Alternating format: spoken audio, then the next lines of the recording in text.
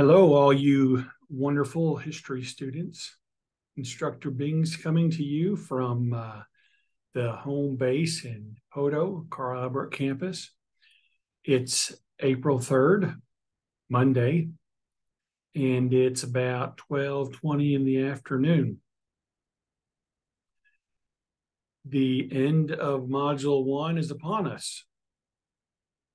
Today is the last day to get all the homework assignments in, or to get the last homework assignment in on time, the chapter's outline. Tomorrow and Wednesday, April 4th and 5th, are the 2 days allotted for you to take your open book exam. Just a reminder that if you still have a brief that's not finished, or you're not going to get your chapter's outline in on time today, you can still get any Module 1 assignments, the discussion, the 2 briefs, or the chapter's outline. You can still turn them in before the end of April 5th, this Wednesday, before the end of the module, for partial credit. A lot of students forget, and you need to check this, a lot of students will post their initial reply to the discussion question, and then they forget to do all of the required replies to their classmates. So if you don't have all your required discussion posts in, get those done the next 2 days.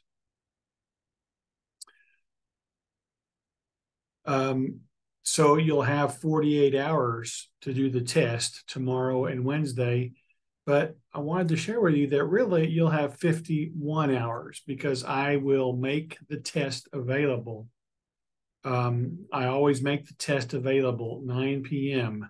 the night before. So if you want to get a running start on the Chapter 1 test, the Module 1 test over chapters 1 through 3, it will be opened up at 9 o'clock tonight. So good luck to you. And again, it's open book. Let me just share a couple things about it. I ask that you use the textbook primarily.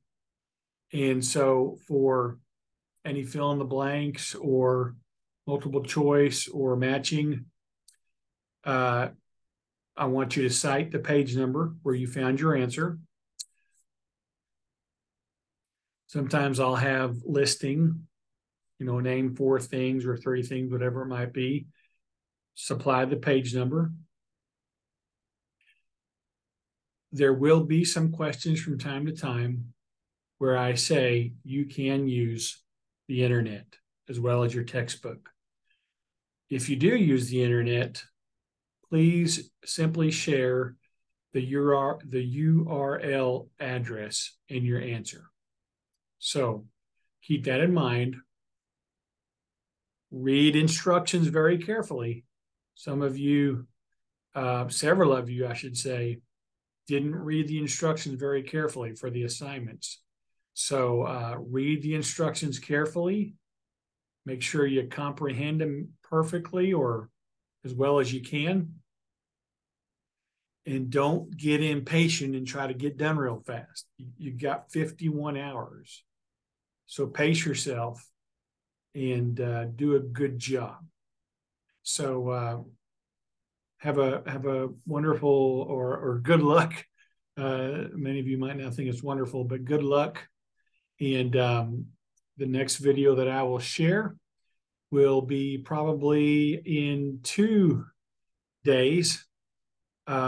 Just as I open up the test 9 p.m. the day before, I will also make Module 2 available 9 p.m.